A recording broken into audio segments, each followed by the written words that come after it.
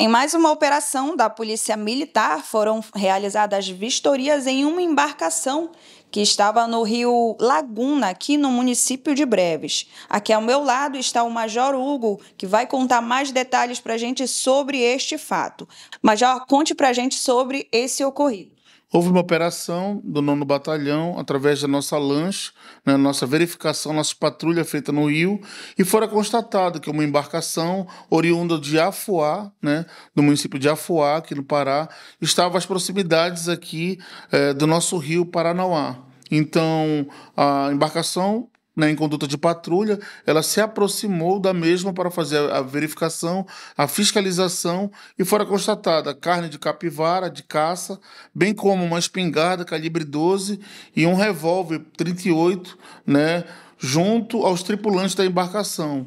Então, fora constatado e encaminhado os nacionais para os esclarecimentos devidos, bem como deixá-lo à disposição da Justiça junto à SUDEPOL, a nossa delegacia aqui do Distrito de Breves.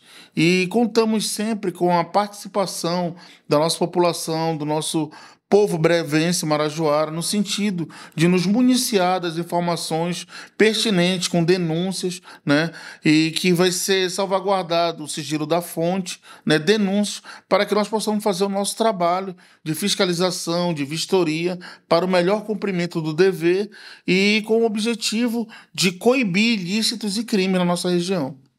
A gente agradece os esclarecimentos do subcomandante do 9º Batalhão, Major Hugo, e volta com vocês aí do estúdio.